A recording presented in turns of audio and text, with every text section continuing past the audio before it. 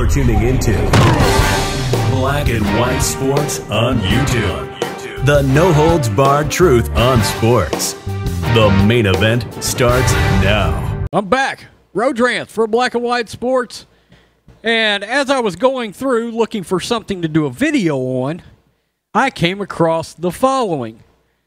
The majority of 2020 NFL PAC donations went to Republicans.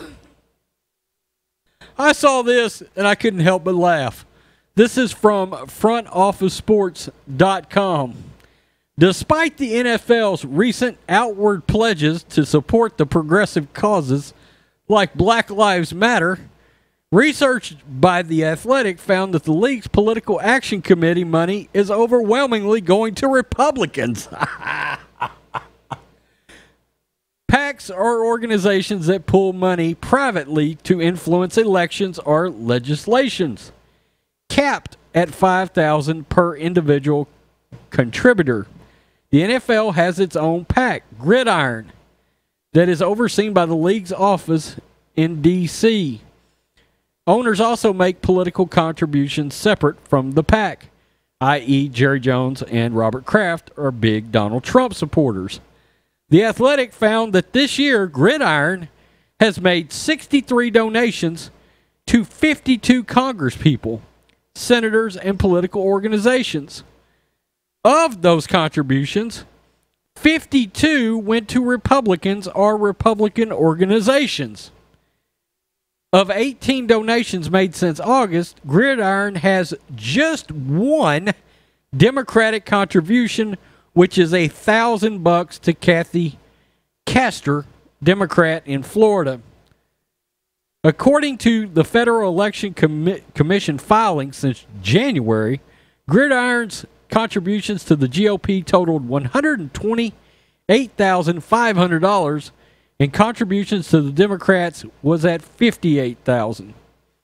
The league's PAC, created in 2008, has raised $855,777 through donations from 228 contributors since January 2019. In addition to the league's PAC, the NFL Players Association, NFLPA, one team PAC, the only PAC among the sports unions.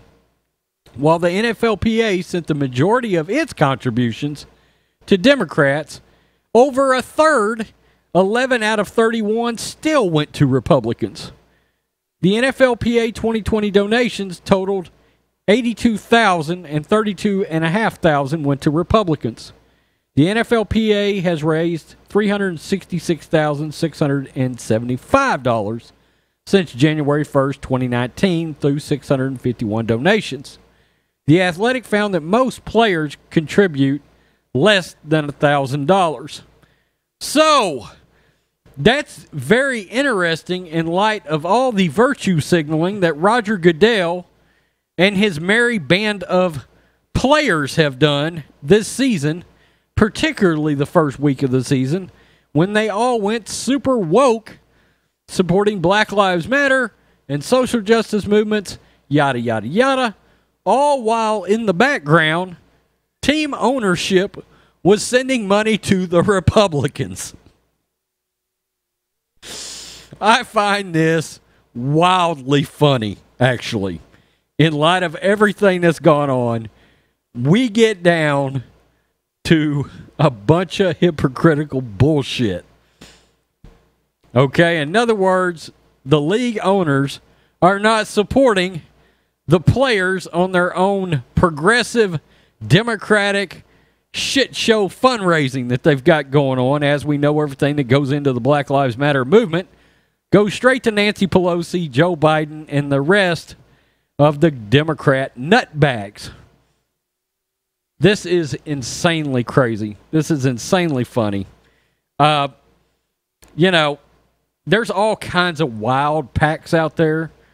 George Soros has got a PAC in which he funneled at one point $78,000 to the Democratic DA in St. Louis that is prosecuting the McCluskeys for having defended their home.